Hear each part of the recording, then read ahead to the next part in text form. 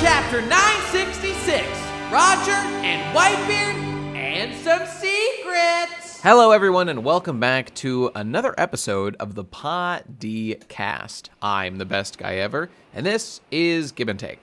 Hey, before we get into the topic of the chapter, we should mention all of the scanlation stuff. So Nate, you, I think, are more up to speed on all that stuff. Could Indeed. you please divulge what has happened? Certainly. You guys should probably know this if you read the scanlations fast as fuck as we do.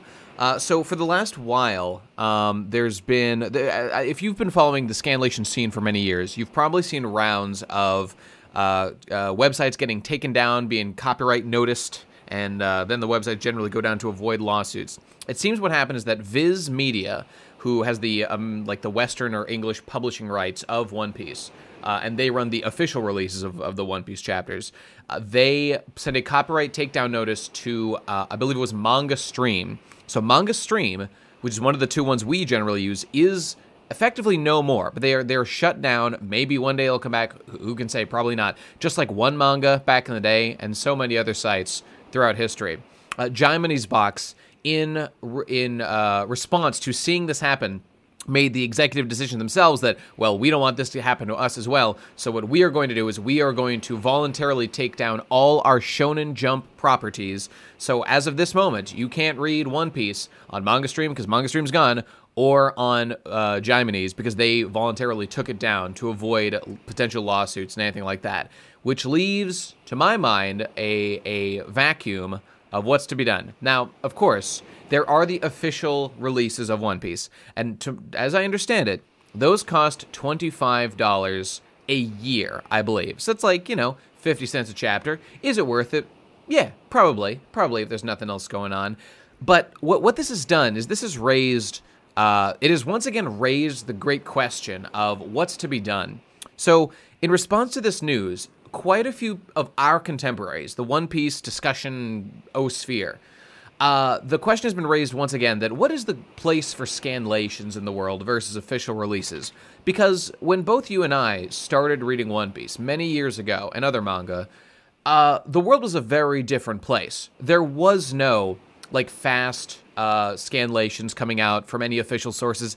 It had to be pirated. It had to be done outside the realm from just dedicated fans. And that culture has propagated to Jimany's and Manga Stream that we've been using. But in recent years, as a matter of fact, folks, now's a good time to review the facts. In Japan, as I understand it, Shonen Jump comes out. It's a weekly magazine, of course, that is in print. That's where most people in Japan get it. And I think they have an online one now, too, as of a few years ago. It comes out on Saturdays. Now, you probably know, we get our chapters before Saturday every week. They come out Thursday night, Friday. And if we're fast, we can get a podcast up that day or the next day or whatever. But we're actually getting it before it comes out on those Saturdays. Before it comes out officially, because the scanlation team generally seems to work with leakers who leak the scans from within the company or whatever. Then people upload it and technically get it up ahead of time. And then, but the people right now, many people are saying just use the official releases from Viz in English. It's official, it comes out regularly. There's no need. It comes out on time with when it comes out physically in Japan. So there's quote unquote no wait time. But the pragmatic reality is, as soon as Jimany's and Manga Stream went down, there was a chapter up by the folks on the 4chan A board. Those guys got one done quickly. And, of course, now's the time to celebrate our boys at the Pod D Discord, led by Cy and Blumiere, and there was a whole team of folks. Yeah. They themselves produced a scanlation when they adapted a Portuguese scan, and they then translated that to English and made it available on MangaDex, which the world can read, and we are all better for. So they are true scanlation heroes to get us the things that we need. Because, I mean, even if we all decided today, okay, we won't use scanlations anymore, we would have to, I would have to figure out where to pay, where to get the chapters, blah, blah, blah, all that nonsense. So, at the very least, for a week or whatever, they have saved our bacon. And it fills me with joy that, like, not just them, but several different groups produce scanslations. Though our boys, our Soyboy boys in the pod Discord, were the first to have it up on a manga translation website. To be fair, though, there was a group that had one up on, like, Imgur, so it existed before they were done, but our boys were among the very first to get one available to the public. Rad.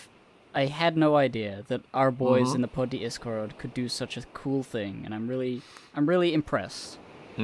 As am I. And let's just shout out everybody. It was, let me see, Blumiere, Autolose did the translation. Cleanup was by Rogue Artist and Shawnbreezy.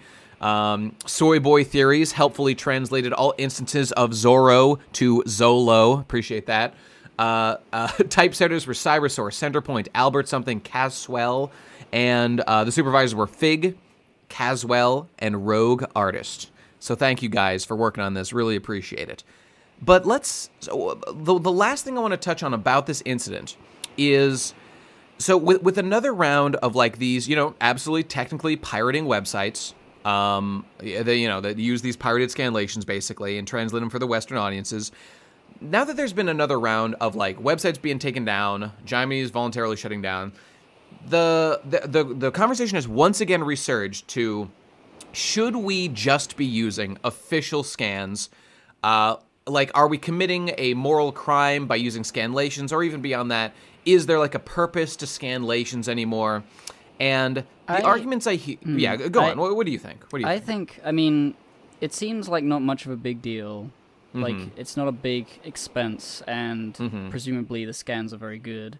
I think I've looked at the site. They do translate Zorro as Zolo, though, yeah, so that's odd. There's things like that. I think I would prefer both to exist, mostly because we're dealing with translation in general. It's always nice to have multiple different interpretations of a translated work, just in case there's something lost in the official one. They call Inuarashi Dog Storm, for example. I mean, that is kind of funny. It is funny. It is hilarious, and I'm sure that's closer to how it would sound in English. But exactly as you're saying, you can just feel, in any one translation, things are lost, and I suppose it's a little strange to raise this issue, but I mean, you and I have grown up with this culture of multiple scans existing and comparing them and whatnot, and we know that we're dealing with, like, language barrier issues that we have to overcome. I, for one, am pretty dubious of just putting all my hopes in, like, just the one crowned official scanlation, because I just don't really trust them more than I trust, like, just the fuck boys who are making them now, and Jaime's and Manga Stream and our boys who did the translation. I mean, yeah, I don't trust anyone. There's always a level of, like, people do these things for no money. Therefore, the passion to get it correct, like the autism involved, is you're more likely to get something more accurate than in a situation where people are paid to do it. It's not like, I agree. It's not like it's a bad thing that the official scans are, like, I don't even mind, like, being seen as, like, an outsider, like, oh, you shouldn't do that, it's bad, like, that's fine. Like, yeah. I don't mind having that, like, reputation. I just like the difference, the sort of, like, more passionate sort of like, nobody's perfect, obviously. Not all scanlations are there've been many created instances equal. on this show where we've struggled to understand like, just certain things that have been translated differently by different scanlation things. So, yeah, I don't know. It's a difficult question to answer. There's like, yeah. I don't really want to come out and say, fuck official stuff, because it's not like I'm like doing this to, like, save pinch a few pennies. It's a different sort of thing. I mean, I'm always happy to save money wherever I can on things. But there's larger questions at hand. I could even be persuaded to believe that the official, quote-unquote official scan, I mean, okay, they are the official scans. They're, like, the one that they are endorsed. They are the official publisher.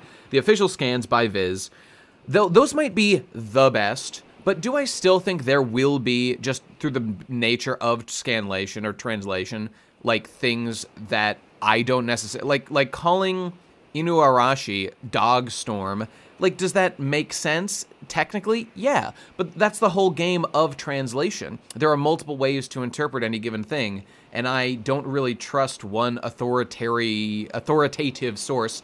And I mean, let's just quickly reflect on the fact that this is One Piece. One Piece is the most, like, anti-authoritarian story, like, ever told. It's about, like, just doing whatever the fuck... I'm not even saying, like, yeah, fuck the corporate, fuck their money. I'm not saying, like, that's good. I'm saying, like, fuck authority figures telling me what's right and what I need to do. I'm gonna do just what works best, and I will absolutely cop to just the fact that these, like, leaked transcripts that become the scans that we have known for years, the fact that they come out 3 days before when the official scans come out, that is the biggest hurdle. And you know what? If I was Viz, if I was Suecia, and I was in control of this, I would really attempt to stop that. If I was the company, I would try to crush that in order to funnel people to my official translations. And I would not blame Viz or Suecia or Jump, whatever. Maybe it's Oda himself. I wouldn't blame the company for trying to stop that practice. But as long as that practice does exist and someone is making these happen, just purely pragmatically, I will go find the fastest, easiest to find ones. And, there's some voices out there who are being pretty preachy right now. Pretty like, oh, support the artist. I'm very dubious as to how much money actually gets back to Oda, to fucking Suecia. And, like, it's the corporate interests, in my opinion, that are making, like, the publishers of, like, the merchandise and whatever. And will more money be in the hands of the company that helps Oda make it? I mean, sure. But Oda's drawing a salary. Oda doesn't own One Piece. Suecia owns One Piece. I don't think... It's not like we're stealing money from Oda by doing things like this. So all that bullshit about, you stop stealing money from Oda, stop taking money from these guys by reading scanlations, it just... That might even be somewhat true. There might be some link that one can draw there, but I just don't give a shit. I don't care. It's fine. The industry is not going to collapse due to this. And if these guys want to put the effort in order to constrict the leaking such that we are not able to get scanlations anymore, that is their right. I would respect the effort in doing so. But just pragmatically speaking, I just don't think it's worth shifting to the official scans for all the reasons we've talked about here. And I don't think anyone should feel bad for just doing the thing that's the easiest and makes the most sense. Yeah. One more point, though, about money. Sure. It is nice to get the chapter ASAP. So, like, even if we weren't doing a show about it, I would like that. Yeah. But for us, getting the chapter reviews out as fast as possible is good for, like, clicks and stuff. True. So if, like, in the future the culture changes and everybody who would watch our show is reading the official thing, then being so early would have, sort of lost its relevance. And I think in that situation it wouldn't be so bad to go with the official one down the line. So that's true. And I if the culture changed and that was the thing, that'd be fine. I would definitely consider doing that. But like, I mean, there will always, in like our little business here, there will always be a rush to get to it before anybody else. So obviously, there's going to be an impetus on us to want to do that stuff. But I just don't feel like there's a combination of like a moral argument to like support the official release or whatever. And then there's this idea that, like, it's the real official scans. I just don't feel that way. I just don't value their translation. I like having just random fucks on the internet translating my chapters for me. I actually prefer that to, like, I don't know, practiced, dubbed by the industry, acceptable. I mean, I don't know. For many reasons, I strongly feel that way, so... I don't know. And I understand. It's easy to be like, lol, it's a pirate manga, guys. Like, you guys are fucking assholes. Like, of course I'm going to pirate it. That's a pretty weak argument. It's easy to make it against these guys who are moral fagging right now. But really, just for all that confluence of reasons, I don't feel any strong need to shift over at the moment. And I hope that these scanlations keep getting made. And if they don't, hey, I'll pay the $25 a year, whatever. I'll adapt. I'll live. But yeah, them's the breaks. All right. Okay. Well, we've addressed that. Yeah. Quite a hefty discussion. I think we'll have a timestamp to the actual chapter. We can do that. We can do that. And that hefty discussion precedes a very hefty chapter indeed. So Yes. I will be reading our boys, our Cybersaur, I don't know how to pronounce it, scanlation group from the Pod Discord. So let's see what they've got. Let's start. Chapter 966, Roger and Whitebeard. Oh boy. And first off, we got to check in on our lovely little crime family. With Volume 16, BG's wife was caught by the Marines while getting her hair done. That was a bad decision, to get your hair done. Yeah, at a time like this. Oopsie doopsie. Also, are you enjoying these odd and interesting looking Marines? There's like a girl with a weird hat on the left there. There's a big man. There's a small man with a weird hat brim. I think I've seen these guys before, but I can't tell. I don't know. I think... No, I don't think I They mean, sure are freaks. This hairdresser is looking pretty good as well. So it's like... Oh, she is. That's just true. a bunch of character designs. Her character design is so good that I feel like she's going to play a not tiny role in whatever happens over the next, I don't know, couple of pages. I could be wrong, though, but I'll be interested to see. So yeah, I think whatever is transpiring right now is like Beji's wife, and then Lola is also going to be around. Presumably. Presumably, so it's like... Oh, there's going to be a mix-up. There's going to be a switch-up. Ooh, you're absolutely right. Oh, I didn't think of that, but that's almost certainly what's going to happen. Oh, Chiffon, you get yourself into the silliest circumstances. Okay, so that's it. We shall see. We shall see. Let's get on. Blumiere scanlations. Thanks, boys. Let's get to the chapter. All right, so we start immediately with the fight between Roger and Whitebeard. Indeed. Odin, of course, as usual, runs ahead, and he's like, I'm just gonna fucking attack him, and it's gonna be all cool. But this is the Roger fucking pirates you're about to fuck pirates, with, yes. so, yeah. We got Gaban. You said he was a known pirate before, didn't you?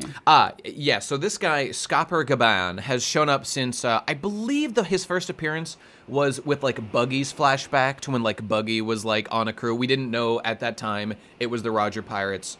It might have even been at the very beginning or something, but yeah, this guy, his full name is Scopper Gaban, and we see him next to Silver's Rayleigh. So, okay, there's Gold Roger, Silver's Rayleigh, and Scopper Gaban. So there appears to be a theme going on. First, second mate, I suppose.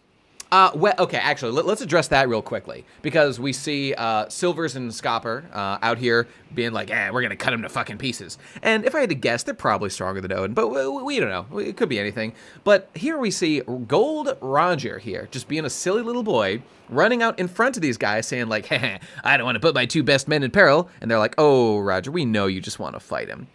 Now, this is actually I would call it a light mistranslation. And I don't blame our boys, because they were translating the Portuguese. And the guys on A who translated this also translated it wrong. This phrase being used here, I don't want to put my best men in peril. Okay, guys, we all read One Piece. We're all shonen fags. We know that when people read this, they're going to think, like, power level, like, bounty in their brain. I have just rationalized. Roger is strongest, then Silver's Rayleigh, and then Scopper Gaban. I have now codified. I can type this up on the fucking wiki. I mean, these are the two. That does sound pretty, like, with the silver, gold, copper thing. Pretty, like, accurate. It does. I mean, it fits the pattern. I'll tell you why it's wrong. Because in the actual Japanese translation, what Roger actually says there is simply the phrase, I don't want you guys to get hurt. There's no mention of best man. That never enters his mouth. Okay. He literally uses the word... Did you go and read the Japanese? I did read the Japanese, and I have it right... God damn, where the fuck I think he used the word, he used like, kimi tachi ni. Kimi means you, tachi is like the pluralization, so he's saying like you guys and ni, and then he says like, I don't want you guys hurt. So kimi tachi ni just means you guys. There is no qualifier of like status or best in the sentence. It does not exist. So get this thought out of your mind, everybody, that he's officially coded. There could be someone stronger than these two guys in the crew. Do not type this on the wiki. I do not want to see it on the fucking wiki, okay? I know that they're the silver and the copper guys. Copper sucks. No one even likes copper. He could be way weaker than silvers. So, you know, I'm just saying, keep that in mind, folks. Don't get carried away with your Coomer brains about power levels. We just don't know. In any case, moving on. Roger swooshes Odin right through, and he just flies him away. Smashes through trees. There's something to note about this. He absolutely does. So yes, he fucking Gold Roger does. Hey, samurai, I'm gonna fuck you up, and so he does. And so far we've seen Odin seem pretty tough, but Roger easily just blasts him off with some one sword slash. And notably, so this is a little thing that perhaps the shonen tards such as myself think about. He uses an attack name when he does it, Kamusari. And it's not translated in ours, but in the other one, that's translated to aversion to divinity. So, aversion to divinity, this is literally the I don't believe in God slash. It's literally the tip my fedora, atheism is legit cut, is what he did against. Atheism slash. Yeah. Atheism slash is basically what he did. But, I mean, so that's hilarious. So obviously in the narrative of One Piece, Gold Roger, as I was saying before, with the whole thing here, Gold Roger represents like fuck authority, like fuck gods, fuck kings. I'm a pirate. I don't give a shit. The pirate king is just the man who's the most free. And here he is, aversion to divinity, like blah blah blah. Authority sucks. He's so hard into that shit. He made an attack name that's just him swinging a sword. Cool. Way to go, Roger. And the other notable thing about this is that we have now confirmed Roger is a guy who uses attack names. There are just a handful of people in all of One Piece who don't use attack names. Roger, as king of the fucking pirates, you know, there were people could have thought there might have been one. He might have been one of those guys. He's never done one now. This is the first time Roger's actually fought in all of One Piece. We're breaking so many fucking things in this chapter that we've never seen before about the most important man in the entire fucking series. And notably, a man who does not use attack names, Whitebeard. Whitebeard has done various earthquake powers, various sword slashes with his big thing. He just does.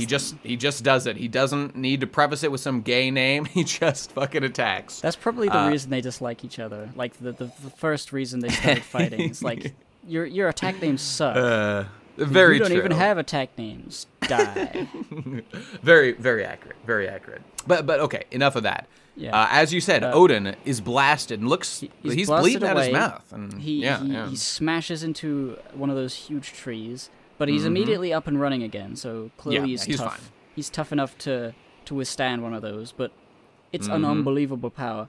And then Whitebeard jumps in, and they do a clash. Roger and Whitebeard do a sword clash with their hacky and blazoned weapons, and it's so powerful that the blades can't even touch. The air in between them is just so fucking forced together that it creates a fucking nuclear bomb. Yeah, pretty much. And this is probably the biggest clash explode. Like we see the Moby Dick is like fucked up way over on the other side of the island. Crazy shit's going on with this attack. On this though, I have a few things to note about this. I mean, first of all, this looks so fucking cool as Gold Roger and fucking Whitebeard wind up as they've got like this weird like electric hockey trail behind their fucking swords as they swing them. Electric black fire sort of thing. Holy shit, that's the coolest thing I've ever seen in my whole fucking life. Obviously, they both like have full hockey black blades, you know, as they're swinging at each other, and it is commented on specifically that like they aren't even touching. I think that Oda's doing two things with this. One, he's showing us how fucking cool these guys are. And also, this whole notion of how they aren't even touching. I think Oda's doing something a little bit clever here. And he's kind of just using this moment here, this history lesson between Whitebeard and Gold Roger, as a little bit of like this is what the armament hockey stuff that Luffy has been learning in this arc. This is kind of it at like a high level usage. The fact that their blades didn't even touch. It's like the projection of hockey thing. I just think that he wanted to work that in a little bit, and something maybe cool. Zoro could be, or Zolo, excuse me. Oh yes, correct. That's the official name. Thank you for using that. Yes, precisely. But Bing Bong Bang. Looking good swing, guys. Yeah, and then after that, they just sort of like greet each other, and then they say at the same time, "Give me everything you have." And give me all your shit. Then they laugh. You know, I don't know if we've seen this. Here's another One Piece ism. Everyone knows that Whitebeard's laugh is good da da da da da. But I don't think we've ever heard Whitebeard or Gold Roger's laugh before. Maybe I'm forgetting, but it's ooh ah ha ha ha. This is a One Piece thing. His official confirmed laugh. A U-A, ha ha ha, wah ha ha ha. That just sounds like a normal laugh. Well, it's, not everybody's is that different. It's me, Wario. Luffy does his she. I don't know, various people have various laughs. It's a One Piece thing. What do you know? Yeah. And now it's time to fight. Everyone, so Whitebeard versus Gold Roger. The whole crew just goes ape shit. We see the two crews there. Holy shit. Is there anyone else in the Gold Roger crew we can recognize? There's Okay, a guy great in the question. back with like a what do you call it? Some sort of a French powdered wig. Like a musket or something. He looks like a fat, posh twink. I don't know what he's doing here. He looks like the guy from Pocahontas. You know that guy? He does. Okay, I was reading a little bit about this before, and I was seeing what people had said. Obviously, Scopper Gaban and Rayleigh, we know those guys. I was actually looking through this chapter. Someone said that they found Bullet, who was like the antagonist of that last One Piece movie. Someone said they saw him in here. I can't find him, and I looked. So if other people can, great. That big guy in the back of the Gold Roger crew, that like big, unusually large man. I believe I've seen before. This guy with like the weird like onion head, who's right at like the front of the panel here. He certainly stands out design-wise currently. I don't remember ever seeing him before. And someone had said that that guy with bat wings, who's kind of like hovering over the rest of them, that guy had been seen before, as well as that like French-looking musket guy.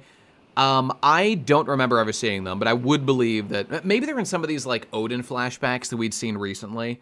And there's like there looks like there's like a Viking on the bottom right with a very bushy mustache and beard. Or a huge beard face. I don't know. And he's holding like a giant mace. Like a morning star or something, yeah. I don't know anyone's names beyond the people who I've already stated, and I don't think they're out there. But in fact, actually, you know what? Let me just give me 1 sec. I'm just gonna go to the Roger Pirates wiki page, see if any of those guys have names or if they've been named or identified before. They have. Oh, okay, that big guy in the background, that is Seagull. His name is Seagull. That's all we know. Also, Crocus, he isn't here right now, but obviously Crocus is in the crew too, but we'll see more of him in a moment. Okay, so that's it. That's all we know. A big fight rages. What? Yeah. All right. I keep thinking of that one island where Hawkeye and Shanks meet. Yes. I forget what it looks like, but it's like sort of a generic island. Is this, could this be that island, or am I just like remembering incorrectly? I think I kind of remember that island as sort of generically jungly. Because this is like huge, like comic, palm trees. Yeah. I mean, because that was like old One Piece. It was like proto One Piece when back when that happened. That was like probably first like 200 chapters or something. Like, this could be that island. I think the trees here are distinctive enough that I'd remember them if that was the island that they had met on before. So I don't think that it's that same place. There are a lot of islands out there. But, I don't know. It could be. I don't know. Who knows? Anyway, the Roger Pirates and the Whitebeard Pirates fight for 3 days and 3 nights. Mm-hmm. And it's pretty even. It's pretty even. No one's winning. Mm-hmm. And then 4 days, they're having a good old party about it. They're having. I was a little confused. I think they said that they fought for 3 days and 3 nights, and then after that period of 3 days, then 4 days after that is now they're happening with this. I don't know. I could be wrong about that. Maybe. Like, I don't know. It just seems the most logical that they fought for 3 days and 3 nights, and on the 4th day they were like, let's just have a. Let's have a beer. Okay, you might be right. That seems more logical to me. So they've simply stopped fighting, and they are having a good time chilling and being bros, exchanging gifts, and Rayleigh's like, this just turned into a gift exchange. What the fuck? Oh, as they were, like, trying to steal each other's loot, it just became an exchange. Yeah, it became Christmas Hilarious. in Tinseltown. It became a gift swap. And I wonder if this is intentional. I'm liking... Young Vista is a very sexy man with his ponytail and his cape. He looks totally sick. I wonder if they're kind of being that, like, him and Rayleigh here are kind of the more level-headed of the group, looking at the other silly boys and their silly gift exchange. Again, I don't want to be a pattern boy, but perhaps that's slightly implied here. And then a very interesting panel here as we see the junior members of the crew, which I suppose is... I think they're saying Marco and Jaws, as well as Blackbeard, are, like, the apprentices at this time, despite Marco being, like, #1 boy later. I thought... No, you think they're just saying Blackbeard here? No, Blackbeard is talking. He's saying those boys right there are apprentices. Yes, they've oh, been shit. for a while. And it's like they're talking about Shanks and Buggy, and then Buggy. In my defense, the arrow pointing to Blackbeard to indicate he's talking is very small. I thought it was like someone else commenting on them. Wait a minute. Yeah. Because who's saying yes, they've been here for a while? I cannot detect an arrow anywhere around that bubble to point to who. Sometimes there is no arrow. This is something I've seen. Okay, yeah, you might be right. Like, Marco's just laughed and said, yeah, they've been there for a while. And then Blackbeard... Because Marco is certainly older and stronger than Shanks and Buggy at this point, I would think. Yeah.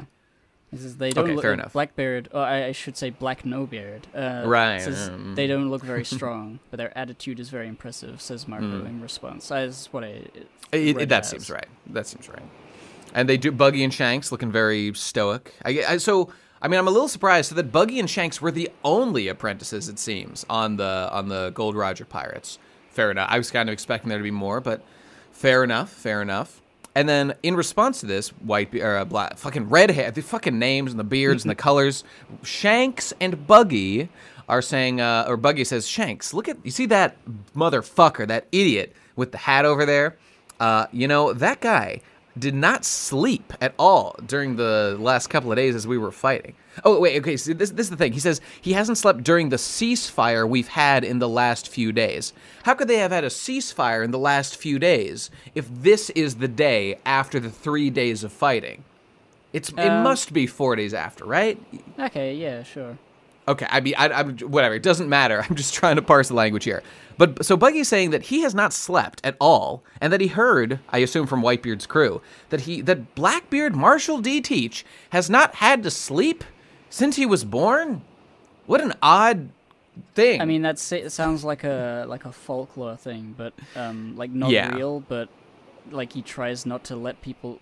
It probably is like some sort of like defense thing. Like as a child. Yeah. Whenever he slept, the creepy man would come and slap him in the face, and he would wake up. There was some sort of thing like if I don't sleep, the clown can't kill me. That would make sense. Although the way that it's stated here, I'm led to believe that it is a fact that he has not slept in a serious way over the last few days, and then the folklore is that he's never slept. I mean, he's probably slept at some point in his life. This is what I think is going on here, and. There was a Redwall book I read years ago about a squirrel who slept with one eye open. Maybe there's a thing. She was a real rough and tumble squirrel. Maybe it's similar to base Squirrel-chan. So this is perhaps it sure makes Blackbeard seem a little suspicious. And maybe just untrustworthy in nature. Definitely a bit of a freaky weirdo, because he is. And of course, this calls into question something so notable like this. The thing that was said long ago by Marco during the War of the Best. Who obviously Marco knew Blackbeard pretty fucking well. They were on the same crew for 40 years. That something about with his body, he's a little bit different than other people. Was more or less the word said after Blackbeard stole the devil fruit from Whitebeard, which again raises the old weird theory that Blackbeard is one of those people who is maybe born with okay, this is a retarded I'll just go through it quickly. There's a theory that when they first met Blackbeard, it isn't the most retarded theory of all time, but it could be true, of when they first met Blackbeard in what's it called, that place before Jaya, in Jaya. Jaya, yeah. They used the word they, something about they were speaking about Blackbeard, and then Zoro says, "You mean they?" And Nami's like, "Huh? What do you mean?" And like the most likely thing is that when he said they, he's actually referring to the fact that Blackbeard had his crew, and that Zoro and Luffy were able to detect that like this was like a group of people all together. But some people think that in combination with Marco's comment about his body means like there's something weird about Blackbeard, and maybe he's actually made of multiple people. So maybe, for example, Blackbeard is that freakish thing when like a baby in utero like consumes its sibling, and that sibling is alive inside of itself. So like Blackbeard is multiple people. That's why he can have multiple devil fruits. Fuck?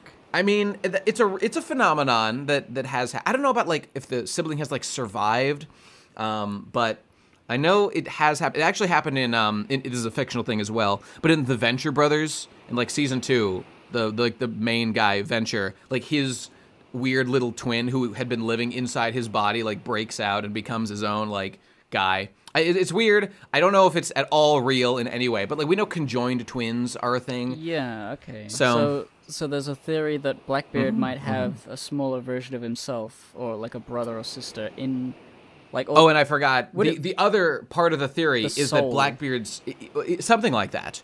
Blackbeard's flag is a 3-skull. It has 3 skulls horizontally. Oh my god, what if Blackbeard is 3 people? But just to all the details on that, Oda has said, he was asked, like, what's a flag that, like, didn't make sense to you or that you regret or something? He didn't say he regretted it, but he said, like, Blackbeard's flag I just made up because this was in an SBS, like, decades ago. It was like, I just made up Blackbeard's flag because I didn't know what to do, so I put 3 skulls. I thought it'd look cool. So maybe it's been, like, soft retconned to have meaning, but at the time of its design, when that thing about, like, you mean they? What? Is he multiple people? I think that theory is flimsy at best. He wouldn't have known back then if he hadn't designed the flag. Well, actually, there was. Yeah. He probably designed the flag at the same time as that, but like. Right. Exactly. But he said it didn't have meaning at that time. So. Hang on, I was gonna I had something in my head and I sort of gone. Well, here, take a moment, because I just wanted to say about this that, considering all these factors, I think the most likely thing here is that what's being implied here is that Blackbeard is weird and suspicious, and most of all, like, untrustworthy. Like, he's a little bit different from everybody else. He's a little bit, maybe he's just, like, more scared. Maybe he's less able to, like, form bonds with other people because he was, like, abused as a child or something. And that's why he, like, doesn't sleep, because he's worried about being taken advantage of or something. We don't know. But these whole... Yeah, did you remember something? Yeah, I remember the thing was, like, I doubt that Oda would design Blackbeard to have, like, a power that he doesn't, like, expect... Like, he doesn't know what Blackbeard's power is going to be until, like, way later in the manga. Like, he's kind of the main villain in some ways. Yeah. So, I think, for my money, if I could just get what I wanted, what I hope the revelation is about Blackbeard is that, like, you know, I want Blackbeard, who's been shown to be, like, a studious, like, smart guy. He's got plans. I want it to be something that, like, Blackbeard discovered some truth about devil fruits. That, like, maybe this whole thing about, like, you can't even eat a devil fruit if you've already eaten one, that was, like, most discussed during Ennie's Lobby with CP9. Because there's, like, theories about, like, scientifically your body can't handle it. No, it's because there's a devil in it, and the devils will fight each other and kill you. Like, it's clearly mythologized in many ways. I like to think that Blackbeard, like, did some sort of research, figured out something that other people don't know, and, like, he was able to use that in order to, like, have multiple devil fruits. Again, I don't know that. I just like to think that that's what happened. That would make me the most satisfied. And maybe it's even just the truth that actually, guys, it's just fine to eat multiple devil fruits. It's just been a superstition that you can't. Even that would be an interesting twist. Although it would be kind of surprising why people haven't just, tested that out in the past.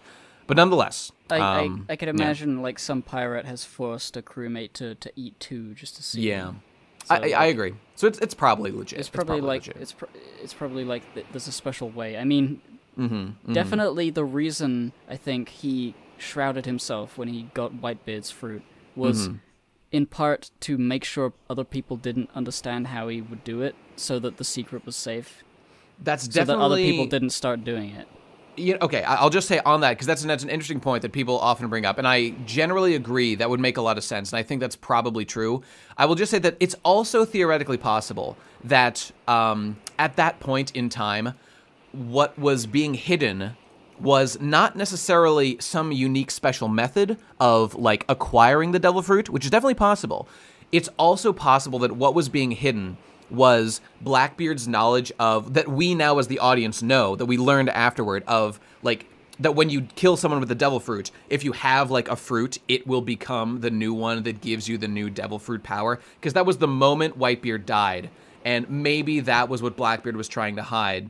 Well, yeah, either way, I mean, that's the same sort of thing. It's just sort of like he's hiding the secrets so that other pirates don't gain an advantage over him. Right. I'm just saying, like, theoretically it's possible that, like, his mechanism was simply eating the fruit, and he was only hiding how to obtain the fruit. Again, these are all just theories. I'm just throwing out everything because it's obviously interesting and a huge mystery for the series. But I'm sure one day we will know the truth. Yeah, all right, so let's keep going. So, next, we have Gold Roger talking about the poneglyphs and all of the secrets. This is a big and cool conversation he's having with and by the way, Odin. Absolutely, but to get onto it to begin with, I just want to say, when I first read this, I was like, isn't it a weird coincidence that, like, Roger happened to pull out his poneglyph readings for Odin? But then I got thinking, and I was like, my guess, I don't know this for sure, but my guess would be that the reason that Roger was so interested in the same guy, in Odin up to this point, because, I was saying, is like, there's a lot of dick sucking going on of Odin. I think that it makes a lot more sense if, like, to us early on in One Piece, like, Nico Robin, we've always said is kind of like the most important character, because she's like the only person on the planet who can read poneglyphs, which we know is like endgame lore shit. She's so important for that. But, I mean, Robin didn't exist in this. Who knows what they were doing in fucking Clover and the boys, if, Roger had ever met him or anything, I don't know.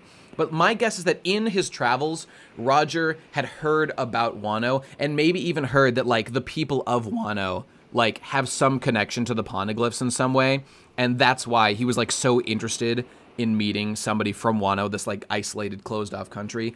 That's not really shown here, but just if that is the case, it totally satisfies me. Although it is a little convenient that the first person from Wano to leave in a million years happens to be the only person on the fucking planet who is the one who can read poneglyphs, the heir of the Kozuki clan, but it's One Piece. Putting that aside, that I don't really care about as much. Is it just the Kozuki clan line that can read it, or is it just like a cultural thing? Like, do people in Wano know how to read it? Our boy Odin clarifies specifically that these symbols are a secret code. The way of decodifying it was passed down to generation to generation of the firstborn of the Wanos. He is the only person, because his dad died, on the planet who would have this secret. So wait, isn't that convenient? That means Momonosuke probably knows. That is exactly what it means, Gabe. That is exactly what it means. Ooh. Now, just right now in the narrative, he's probably too young. But we know that Odin's got a few more years of life in him to teach Momonosuke a thing or two. So, him telling us that is the tradition basically confirms what we all suspected, that Momonosuke will very likely have, the solution. He will have the translation and the secrets of poneglyph stuff. So there you go. Although, it's also interesting to note, we'll talk about this more, but, like, Odin himself doesn't appear to know what poneglyphs are, or, like, much of the secrets. He was just passed down, like, the code itself and how to translate them.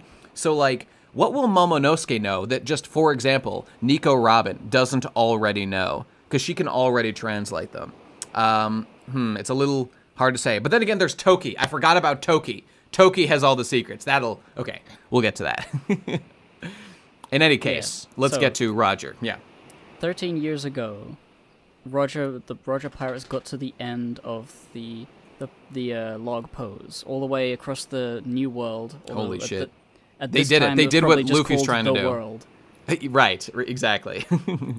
And he says the Roadstar Island. I don't know whether the island is called Roadstar, or, like, Roadstar is some other thing. But they got to the end. By the way, yes. So basically, it seems to be clearly stated here that it appears that the last island that one can normally get to via poneglyphs, or sorry, via the log pose, is this island called Roadstar. Although I take some objection to that. Like, I check the other translation. Maybe I'm just thinking of Star Road from Mario RPG. I have a quick translation question. I did not check the Japanese. This is why I should really I should get the fucking Japanese so I can check these things, because I like to check these things. Okay, Roadstar could be a name of an island. That's pretty cool. I happen to notice that in Japanese, the word load, like Lode, would be spelled the exact same way in katakana. And a lodestar is a star used to guide the course of a ship, especially the pole star. I'm just saying, it would be written the same way. Lode star, yeah. Lode star. Like a lodestar, I would bet my bottom fucking dollar that the real translation of this should be Lodestar Island. Like, if you were to ask Oda, he would tell you. But because it's Japanese, like, it's hard, you can't actually tell. But it's just the name of an island. It doesn't really matter. Yeah. It just would sure fit thematically if that's what it meant. Oda, call me up on the phone. We'll talk. We'll talk about this. Yeah. They got to the end, and it wasn't the final island. The log pose couldn't take them any further, and so Roger has this crazy theory that there is one more island, one more final island needed to explore the entire world. Indeed. Which at this point is the reason these guys are out here. It's just to explore the world and have fun and be cool. Yeah, no one even knows about this whole conquer the Grand Line thing. Like, I mean, to be fair, Roger says he's the only crew that's ever even got to Lodestar. He says that. I'm going to call it Lodestar. Fuck it. So no one had even gotten that far up to this point, which seems to include Whitebeard. But he's like, but we can go even further beyond. So he's got like some other trick up his sleeve. He feels he knows that there's a secret out there. Fascinating, Roger. Yeah. Fascinating. So he's got the big old thing here. He's pointing to all the poneglyphs. Right. Carved into 4 special red poneglyphs, the clues to the island's coordinates. But, this is a but, the world government banned the translation of the Oh, it's not a but. We already knew this. Right. I have a question about this, though. I have a question. It's that, how does Roger know that these 4 red poneglyphs lead to the end, considering that we know up to meeting Odin, there was no one who could translate these. That, like, he was looking for Odin to find someone who could translate. How did he know? Yeah. This is the thing I think we've been hinted at Roger. Oh wait, the animals knew. The people of Zo knew that it was part of that. Okay, I'm sorry. Go on. Well, the what was it? The voice to hear all things, or whatever it was. That something that Momonosuke has, something that Luffy has, and something that is implied Gold Roger has. Indeed. In Sky Island or Skypiea, when he was up there, and there's like Roger was here on the bell. Indeed. So I assume Roger can understand these stones. I don't know why he needs Odin in that.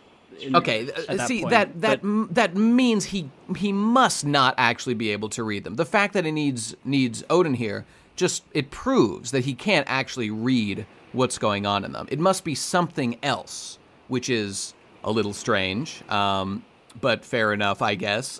I mean, there's a big hint at the end of this chapter, so let's discuss that more when we get to that. Yeah, I guess it was. I just assumed that Roger could read it because of that thing in Skypiea.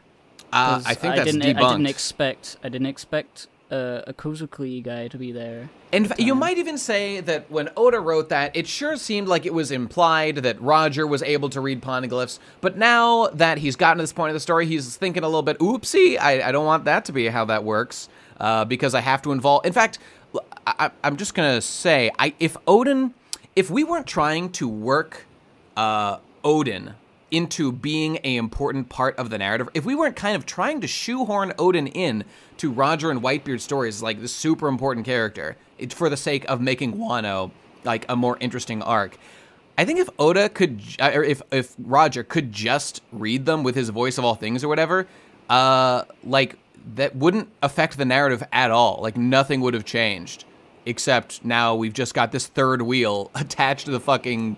You know, like it's the 3 most important characters: Whitebeard, Roger, and Odin. Like, why? Why is Odin so important? Because we're in Wano right now, is how it feels. Suspicious, Oda. Very suppose. suspicious. I think maybe that it was like initially. Nah. I don't think so, dog. I don't think so. I think this is a fucking retcon going on for no reason. I'd like to think that it isn't a retcon. Like maybe like it's not like it ruins Skype. Well, okay, of course people are going to say that like, we never knew that Roger himself could write in poneglyph. Like it was never confirmed. The only thing about this is like these are these inscriptions carved into 4 special red stones. Why does he think they might be clues to the island's coordinates? I guess because they're the only ones that are red, and he's like, they must do that specific thing because they're red. That doesn't mean anything. He knows that the poneglyphs were commonplace, and he knows that there are blue ones and there are red ones, and the red ones are 4 of them. How does he even know that there's only 4 red poneglyphs? How does he know that? Because maybe, maybe, I don't know. Okay, actually, you know what, Gib? Let me help you out, because I think I have answered my own question on this, because we know that just, for example, on Zoe, we know that, like, the mink tribe, they knew, and they were able to explain. Wait a minute. Were they only able to explain because they had been on Roger's fucking crew? Is that why Inuarashi and Nekomamushi were able to explain that? Or did the clan know? No, because the mink tribe, as we saw, Nekomamushi and Inuarashi, they left to go find Wano. Right. Because they heard about the Kozuki clan, like, alliance or thing. So, like, it goes deeper for the mink tribe than it has been for Roger. Okay, you know what I'll say? A new guy in this. There might be some gray edges here, but I will say that I am satisfied by thinking that there is this like passed down historical knowledge to some degree about the nature of poneglyphs and the road poneglyphs, it seems. So I'm willing to just say, okay, there was some knowledge out there. Roger somehow found this knowledge in his epic travels throughout the world. Yeah. I do not find that unsatisfying. Somehow he found out that there are 4 of them, and presumably he's holding up like one of the rubbings from the ones like he's found. Although I encourage... Or maybe just one of them, I'm not sure. I encourage anyone, if somebody wants to go check Zoe, the Zoe arc real quick, if there just happens to be a statement that's like, me and Inuarashi and Nekomamushi, we only know these things because we were on Roger's crew. If that's ever said, then I will be a little bit curious as to exactly where he got this information. But, okay, it doesn't really matter. That's not that big a deal. Mystery and answers are out there. Roger found them. He's the greatest pirate in the world. I got it. I got it.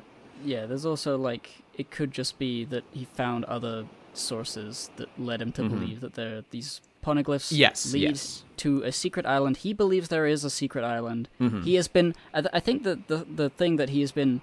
It's been 13 years since he got to the end of the Grand Line. So he's had 13 years to cook up this conspiracy theory. So I guess it's not too far out of, like... out of nowhere. Yeah, and plus, let me just say, all this information. To even further strengthen that, like, sure, we know that, like, the Mink tribe has their connection to the Kozukis, and they had a road poneglyph, but, like, also, like, the kings of Alabasta had a poneglyph that they were, like, protecting as part of their, like, royal duty.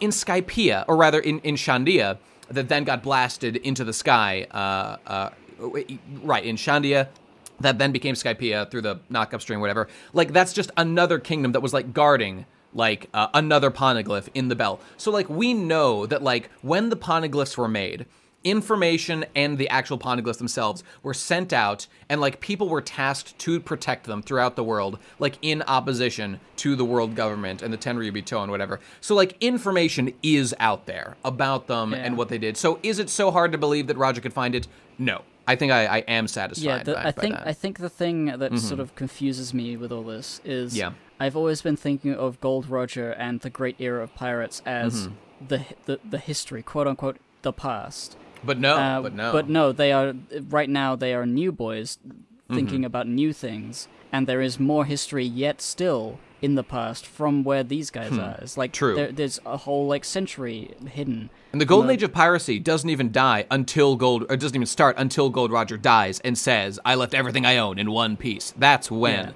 it starts. So it's like the idea of the poneglyphs being created and stuff, and then Gold Roger being like hundreds of years later, Gold Roger arrives. It's sort of like for a few seconds, sort of like, oh yeah, that. Not the same time period. They're both in the past in relation to Luffy's adventure, but they're very far away from each other. So, No doubt. And so Roger just comments, as you were saying, that like the world government doesn't want anyone to translate this, so they banned it. That means that the world government doesn't want anyone to reach the final island because they know these secrets. Oh, so there you go. So more people know about these secrets in the world government too. So Roger could have found it from them too. Which only confirms that there must be a huge treasure there, is what Roger is saying. So this is before One Piece, or yeah, I mean, One Piece could be the treasure he finds and leaves there. Well, I mean, we'll have to find out. But if we can get there, go on. So Roger is he's the perfect sort of man, the pirating soul. He just wants treasure, and fuck the world government. I'm just gonna find whatever you're trying to hide. Indeed. Lol. And if I can find it, I'll be the best, I'll be the strongest, the greatest pirate, and then I'll be ... Ooh, I wonder what he could have said in that space, but I guess we'll never know. The pirate prince. And then Whitebeard and Odin are just like, nani the fuck? And of course they both laugh. Whitebeard calls him like a child, but Odin is in awe, and he is just thoroughly drenched. It's like a waterfall in those Japanese doubloons. He is so into this guy. I feel bad for Whitebeard. You can see Odin cucking him at this very moment. It's happening, you mean, bit by bit. Roger? I meant Odin, by shifting his love towards Roger, is cucking him. But yes, also Roger is cucking him too. Insanity. And then boom, here it comes. The cucking is official. Please let me take... Okay, so this is how it went down. Roger asks, Whitebeard, let me borrow Odin for 1 year so that he can be with me, so I can translate this shit. Because with him, he's the last thing I need. I will be able to translate the fucking poneglyphs and get to the fucking final island. And Odin is a little incredulous. I think he's a little intrigued. He's a little interested in this, but he's like, what? I don't know about that. And then fucking Gold Roger bows the fuck down, bitch, to Whitebeard, to Odin, asking them to please sail with me. They're all very like, oh, no, you shouldn't bow to me. No, please don't do that. And Whitebeard is not too pleased with the idea. He's quite put out. And we can see he makes big tsunamis, big Gura powers activate as he's fucking up the whole ocean around. So they seem to have another little fight about it, which is pretty sick. Good to see the Gura in action once again. But Odin, he's saying it right here. I could feel it in my blood. I can't hide it, man. I can't hide it. I just feel the drive. He's a real pirate, Whitey. You're gay and over the hill, and I hate you. So I want to go. Let me go, Whitey-chan. Let me go. And Whitebeard is none too pleased. If you truly love me, you'd let me go. If you truly love me, you'd let me fuck Roger, Whitebeard. And then he does yet another disgusted face. Yeah, really there funny. It is. The meme continues. And we see, he says, so notably, he doesn't call Odin his son. He says, we're brothers. So they're doing the whole brother thing with Whitebeard and Odin instead of, like, son, which is, I don't know, kind of interesting to me. I wonder if, like, I've never heard him call anyone else on his crew a brother instead of, like a son. So maybe he's just that cool. He's just, I kind of feel that's where they're going with it. Plus, Odin kind of feels like an outsider in the crew anyway. I don't know. I mean, as he shows right now. You may have skipped over the one little thing that Roger was saying. This is my last wish to you. So, like, I think the reason this was able to happen is because Whitebeard knows Roger only has so long to live, and he's like, "Fuck you, but fine, I guess." You know, I'm not so sure. I'm not thoroughly convinced that he knew that. Like, he said my last wish. That he did definitely say that, which, you know, ominous. We know that he's got a disease.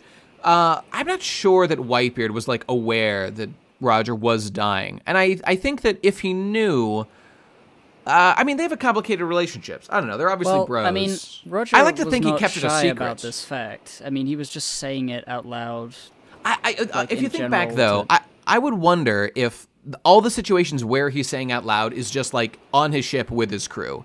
And, like... But he says, my last wish. Like it sounds like my dying wish, please. I kind of feel like... I mean, I could be wrong, and I see your point. But I personally think this is kind of one of those... It's a little bit of a wink-wink to an audience. Because if Whitebeard didn't know, he's thinking like, oh, well, okay. He's saying, like, this will be the last thing he asks of me in our long pirating rivalry, many decades to come from this. He'll never get another wish. I don't... Well, it's not like that's the only reason he allows this, because Odin wants to go, and it's like... I think it's just a combination of those things, like his respect for Roger, and like... you know, obviously he gets mad because fuck you. He's my boy. That's my boy. Can't take my boy. But at the same time, like, yeah. you know, I respect you as a person, as a cool guy, as an equal, as a rival. I think we don't know for sure, but obviously those things that you were saying are obviously going into the decision. Yeah. And it just feels like the fact that he said my last wish. I just sort of perhaps that's certainly could be hinted. So the ultimately he's just like, okay, all right, sure, I guess you can do it. So apparently the other Kozuki boys are gonna stay behind. We see was it Inu? I don't remember. Izo is staying. We see fucking Vista doing a cool, like, whoa, stay behind this line, boys. Do not go join the Roger crew as well. You're our fucks. But Odin says, yeah, you guys can do what you want. I'm going to stay here. I'm kind of surprised that, like, why... Izo's just like, I like it here. I'm staying here. But, like, that's your lord, man. Did Izo, in these years of being on Whitebeard's crew, have developed more loyalty to Whitebeard than to Odin? I suppose that must be what happened, because the Minks don't stay on Whitebeard's crew. Maybe they do, but... Well, no, yeah, they I don't. mean... They go with Roger, but, like... The Minks seem more like flippant. Like they were just like they kind of seem to do what they fucking want to do. But Izo, I don't know. Izo seems more attached to White. Although you know what, we haven't gotten that moment. I was expecting that one panel where like Izo has now like the last time we saw Izo and Whitebeard talk, Izo said like I'll never forgive you. We didn't get a okay I've forgiven you or like a panel of like a blush like ooh you guys are my family now or anything like that. I think that will come later when it's like because he's being lent for 1 year and he will come back. That's the plan anyway. And whenever that year is up and we see like Whitebeard seeing that that they probably like maybe react to the news that Roger turned himself in and was executed, and it's like Jesus that will Christ. be a thing. That will be a thing for and sure. And then you know I think in that area of this flashback, if it continues on to that point, will be that Izo moment. Definitely could be the case, though he seems pretty. Because at that point, the Minks return to Zo or Wano. I'm not sure. I'm just surprised that Izo chooses to stay with the Whitebeards while her lord is leaving, which makes me feel like the allegiances have shifted. But yeah, whatever. Like it's the not fact a big that deal. Izo doesn't go back to Wano, and obviously the wife and the children and presumably the Minks go as well. Right. It's got to be addressed in some small panel somewhere. I would certainly feel cheated if I didn't get that Oda. So, but as you said, there's plenty of time to do that, and it's interesting. They're trying to. I feel like Oda's trying to soften the blow of this cuckoldry by being like, yeah, he's really a Whitebeard boy, but he's just temporarily going to join the Rogers crew. I mean, he was only temporarily going to join Whitebeard's crew to begin with. I mean, it wasn't stated that like it just his what's the word I'm looking for? It wasn't temporarily. He was. They said like if you hold onto that chain for 3 days or whatever, you can join the crew. Well, you're right about that. It's just that from the start, Odin's involvement with the Whitebeards has felt. You know, I'm sure it's biased because I know he doesn't stay with them forever, but it's felt like less committal because again, he calls him a brother, not a son. He is always running away and not really following the plans. He didn't want to be division commander. He is division commander, so fair enough. But I'm just, I feel a vibe of a lack of attachment here to, you know, like this crew as a family unit or anything, which is fine. I mean, you know, they don't have to be, but I don't know, a little unusual. Okay, in any case, so Whitebeard here is not pleased. See, someone's calling him father right now. Won't you say goodbye? Roger gave them all the treasure they had, all the gold and the provisions, but then Whitebeard says, give them back the provisions, you idiots. Do you want Odin and his family to starve? Because, in fact, Odin, his wife, Toki, and the children will be going along to do this shit. I'm a little surprised, actually, that, like, Toki and the kids went too. It's going to be a dangerous fucking journey, but... It sure is, but, I mean, it's been dangerous already. That's very true. That's certainly true. It's their life they chose, I guess. So there you go. Toki and the kids. Momonosuke and Hiyori are there, too. Oh, boy, Jesus Christ. I hope they don't get sunk by a friendly marine vessel. We shall see. Oh, the Oro Jackson, though. I love this panel of the Oro Jackson. It looks so fucking sick. I love Roger's Jolly Roger with the double mustache. Gold D Roger on the fucking flag. Black sails.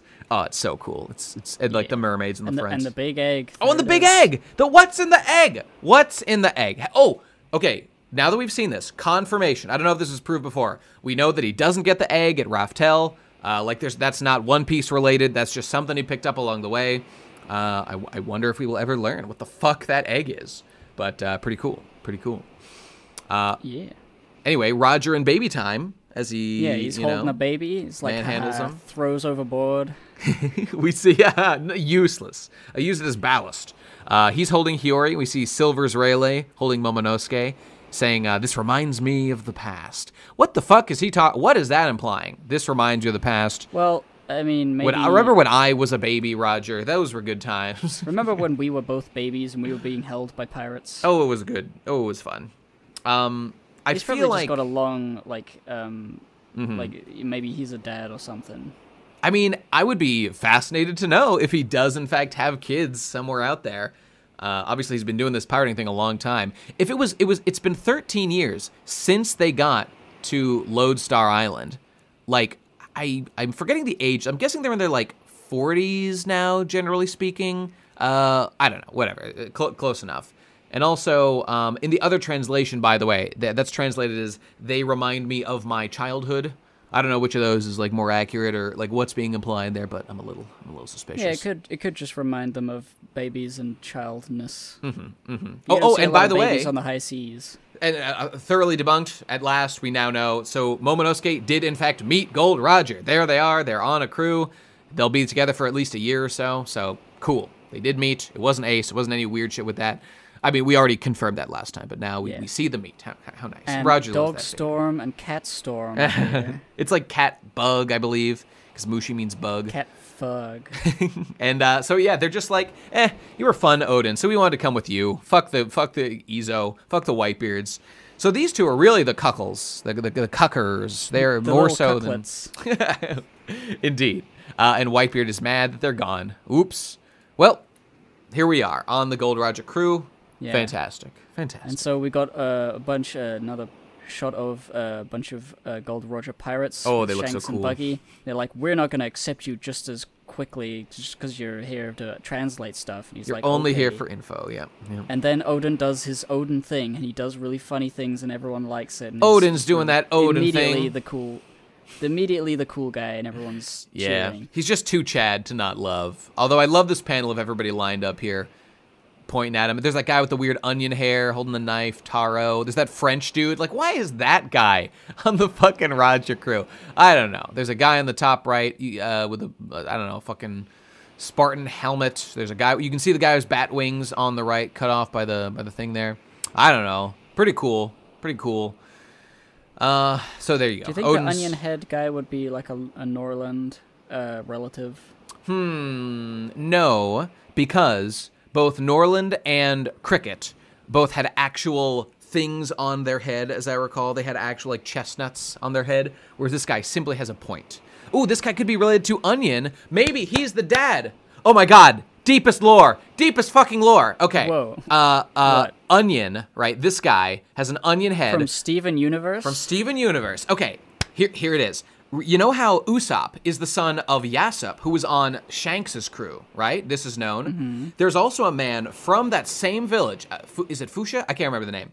From that same village, named Onion, who has the exact same onion hairstyle as this guy from the Gold Roger crew that Shanks is an apprentice on. What if Onion Man and Shanks both were involved in some way in Yasopp, and they get Yasopp somewhere, and they go there, and they have a thing there, and Onion is like this guy's son or grandson or something. Oh my god, the lore could be very... There's a connection. Are you seeing the connection that I'm drawing here? I'm seeing a little bit of a connection. There's a little bit of one. There's a little bit. I want that guy. I think is new. Do you mean on Usopp's island? What did I say? 3 kids. Yes, I meant Usopp's. In Usopp's Veggie Pirates, there was carrot, onion, and pepper. And I forget the Japanese names. So this could be Onion's grandpa. Yes, or father, I guess. I don't know. He'd be he's a pretty bit old dad. to be a father because he's already older than Shanks. He doesn't look too old, though, you know? He looks reasonably young. He's a younger member of the crew, I think. If he's like 25 or something, then in 20 years, when, Onion is, born and a child, then he'd be like 40-something, and he'd have like an 11 or 10-year-old son. That's not too unusual. Yeah, that could work. That could check out, yeah. Fascinating. Anyway, the point is, there's Buggy and Shanks having a good time. Everyone's partying down. All the fan favorites are here. That Fishman guy, I'm sure there's many faces people can recognize. And I think he made actually a big pot of Odin that they are all currently eating. So what a way to welcome in. He's got a nice face there. They all love Odin now. You did it. Way to go. Congrats. And so we see a little bit of Crocus with his medical box, and he's saying, haha, Roger. Yeah, Captain. Lord Rodent only has 1 year left to live. Nani? Really How surprising. See, this is why I think it's a surprise, because this seems to me to be news, given it. I mean, Roger knew he didn't have a lot of time left, but to me this feels like new information to him that he's laughing at.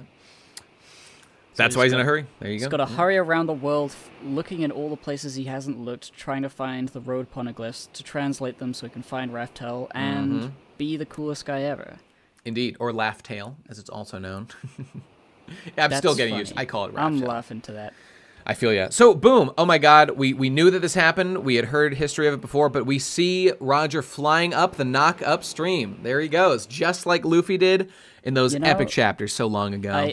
I was expecting to see little wings on the side of that. Me too. Jackson, the wings didn't do anything though for the Straw Hats as they were flying. Oh, I think they were purely cosmetic, as I understand it. I remember them being told that they needed them, and I felt like it was actually necessary, but I guess not.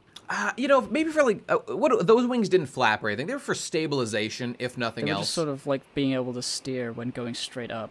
Yeah, I mean, I could believe. I don't think they did much to like move them or anything as they were flying, but I could be wrong. But am I willing to believe that Roger got up the knock-up stream with the ship without wings? I can believe it.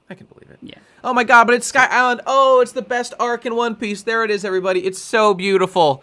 Oh, it's so magical to see Roger and the boys there after, I don't know, 15 years. So cool, man. So cool. And so Odin was with them when they went there. Fascinating. In this first panel, there's a number of beanstalk things coming up and around. Is there anything that's clearly different from what we know? Man, I would have to go and read those fucking chapters and compare it to the shit. Because that huge, like, that arch of, like, thing... Yeah. I just don't remember it being like that. I don't really... Well, let me see. So there's a... Like, what's different? That would be interesting to note. So, the thing is, the beanstalk, as I recall it, in general, is like... what was I trying to say about it? The beanstalk had grown up from... the center of, what was it called? Verth. From the fairy Verth. No, fairy Verth is the moon. Well, the Verth that was on here. No? When they showed how the Sky Island came... God damn it. It flew up and then landed on the beanstalk and was stuck. Oh shit, you're right. I forgot. That thing was like a natural growth in the clouds. Which, yeah, I mean, maybe they had a tiny bit of Verth and Googling one seed, this shit. and they just made it grow in the clouds. I was gonna say, like, it's weird to see things there. Okay, here, let me paste this for you right now. I just Googled Skypiea, and this was the first thing that popped up. It looks basically identical. Like, those ropes are there. That on the left is probably Verth, that forest there. Which I think because remember Nami just kind of sailed over there at one point. So this all checks out to me. This looks pretty accurate. Nothing big seems to have changed. And that's not an archway. That's a road leading out of the island towards the Verth. I think you're right. I figured it out. It just looked like a weird hole. And at this point, this was like 30 years ago or something. So we know, or maybe like 25. I don't know, or something up there. We know that Gonfall is still in charge. Is still God in this place right now. Not Eneru, who had taken over relatively recently. So cool. So fucking cool. So now we see that, so as we all know, as we all historians of One Piece, the bell itself had disappeared because it just so happened that when the beanstalk pierced the Verth that was thrown up, on the very center of it was the bell, which is why it was so hard to find and why there was a whole arc trying to track it down to the one place that it had to be on the island. But here we're saying, okay, first of all, we got Buggy being like, oh, it's a bell made out of gold. I want it, Captain. So Buggy had been here. So fucking cool. And then Roger interestingly says, or someone says, presumably Roger, come back after you've become a captain, Buggy. And maybe he will. Maybe he will. Let's take some gold. But okay, more importantly, Roger says here, this stone has quite a voice. Okay, let me read this whole thing, because this is the real shit. This stone has quite a voice. That's why it was easy to find. Does it say something about an incredible power? Okay, so Roger cannot read this. This is explicitly confirmed here. He cannot read what's on the poneglyph. He needs Odin for this. Okay. Yeah. Yeah. But he can hear a voice. This is the sort of thing. Yeah. This is all right. Now I get it. It's not that he can read the words of any language, right? But he can sense the feeling. Okay. Like it's just a nebulous sort of like he gets the gist, but he can't like with coordinates. He wouldn't know where to look. He might know like generally the area, but he says needs here, somebody to translate it accurately so he can actually get to Raftel. I mean, that's true. But his point here about like the stone is a voice, that's why it was easy to find. Like we had an arc trying to find the bell or whatever. He was probably drawn there by this voice that he could hear coming from the poneglyph or the bell. Yeah. Here's what I don't understand. What the fuck is he talking about? The stone has a voice? The rock? I don't understand what that means. We know that living things have voices, like the Sea Kings. No, it's like in mythology or whatever, like somebody connected to the nature would be able to listen to the rocks and hear the stories from ancient history that they have witnessed. It's sort of like they can't literally speak words, but it's like a telekinetic sort of mind thing. So like maybe this is imbued. It's the same way I think that they explained like the soul of a ship sort of has a thing, like the experiences. You're selling me on this.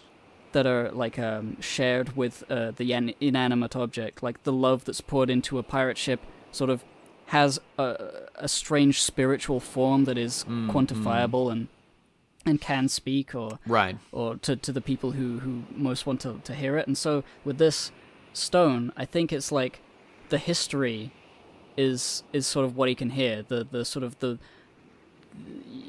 the people who crafted it and the people who celebrated around it and rang it for certain occasions and the people who wrote the poneglyphs onto it. He can sort of feel that energy in a sort of weird hippie way. Well, hang on. I believe that, so the bell is a large bell, but like embedded into the bell is the poneglyph. The poneglyph. And and then so in the gold they carved these words in addition, I believe, that Robin saw and whatnot. Yeah.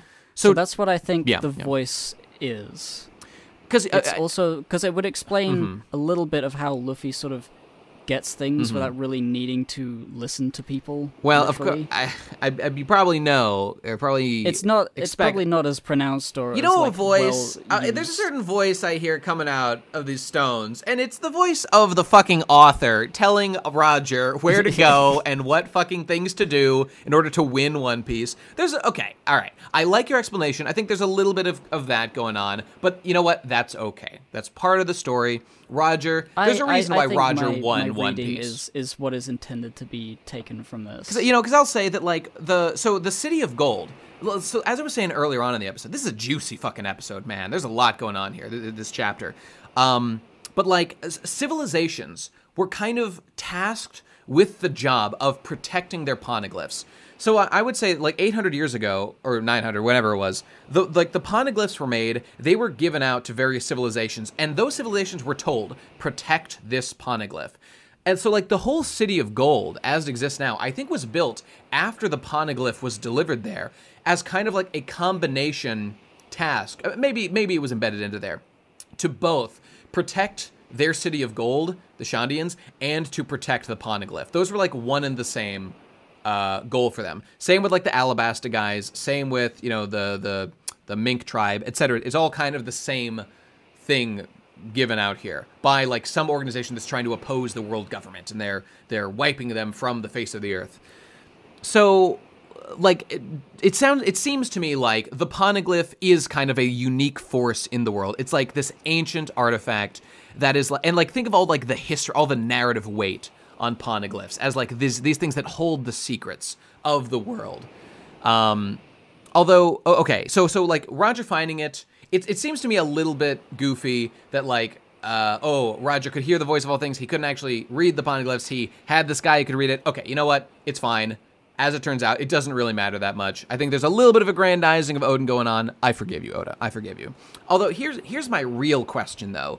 Odin, or Roger here says that, like, okay, written on this poneglyph is about Poseidon, blah, blah, blah. So right on it, like... Odin says that. Yeah, right. Odin reads it and says, what's written on here is about Poseidon and whatnot. And Roger just tells him, you know, right here, what does this have to do with the road poneglyphs or getting to the end of the Grand Line? I feel like this is only here to be, like, the final justification of, like, why this writing is on Skypiea. But, I mean, what does this have to do with the quest? Why are they here? I don't quite understand the point. Well, they already have the road poneglyphs, don't they? They don't. No? Well, I mean, it's not. It wasn't explained that they do. He had one big thing of, like, he said, it is said, for however he found that information out, that there are 4 red poneglyphs that have coordinates. But you can't translate them, and I've been looking for a translator, and it's illegal to translate. Because he's got etchings. Right, he's got etchings. So he's got a rubbing from presumably one of the red poneglyphs, or just a poneglyph.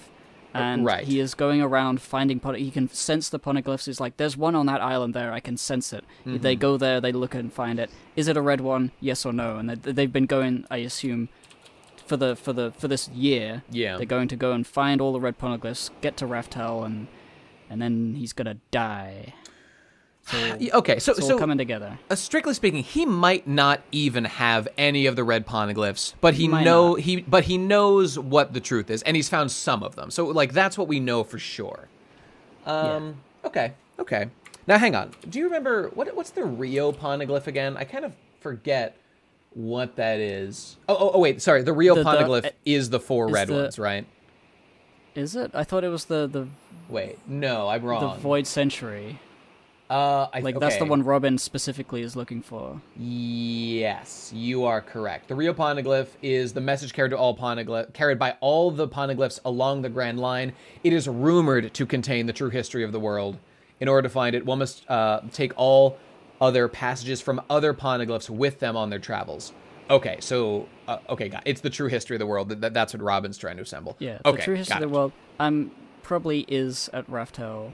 Like the Rio poneglyph, and if combined with all the other poneglyphs, you'll figure it out. There's like a code or something. Yeah. Okay. Well, that makes sense to me. Okay, so this isn't bullshit that Roger would be here. He's hunting poneglyphs, and they Oda happened to take that time to show us him writing on the Skypiea one, because it is dope and it was cool, and it is a fun path. Okay, got it. Oda, I forgive you for this grave sin. This was a very good chapter. I really liked it. It was. And thank you to our lovable translation boys for translating it for us so that we could enjoy it. They put an invite link to the Pod Discord in there as well with our little faces. Oh, so that's really cool. Oh, how cute. So if you want to read it and join the thing going on there, I don't know if these guys will be translating more. I suspect they will, but we'll see. They really we'll see. Hard. I mean, with any, like, pirated thing that gets destroyed, an equivalent will become available not too long in the future. So it seems to be, yeah. You can't stop everybody, man. There's going to be motivated people out there. But we'll see. So if we'll it's roll not with the punches. us, if we don't hold all the cars, then somebody else will make a big site, and that'll be the new popular one to everyone to go to. Indeed. And I love their little thing here. Rip Jaimene's box, gone but not forgotten. And then in small, rip manga stream, forgotten. Based. All right, well, I guess that's it for now, lads. We will see you next week, presumably, if there's another chapter. It looks like there will be. Merry Christmas, everybody, if you're celebrating Christmas. That's what a nice present. Yo ho for ho everybody. and a bottle of milk for Santa. Oh, that sounds great. I cannot wait to go and have a nice Christmas with the fam. I hope there will be a new one of these. Now, I know around this time of year, there's probably like New Year's, probably some times off, and so I don't know exactly what the release schedule is going to be, but we'll keep you posted. Keep it subscribed here to the podcast, and you shall know all the things that you need to know about One Piece. So, of course, support us. Don't be a bootlicker, a loser, a freeloader. We would never consume anything for free when you can pay for it. That's the motive. That's the motto of us here at the podcast. So definitely go to patreon.com/thepodcast. Podcast Pirates. And give us your money on that. Link below to our Patreon. And follow us on Twitter at Podcast Ahoy. Again, link down below. And enjoy all the fun things that we do here on the podcast. And of course, you can join the Discord, even if you are a lowly Whitey-chan, because once in a while, Whitey-chan can do something worthwhile, like translate a chapter for us. Good work, everybody. Very good work. All right, we'll see you next time. There's a chapter. Have a good time, everybody. Take it easy. Bye. Good farewell. See ya later.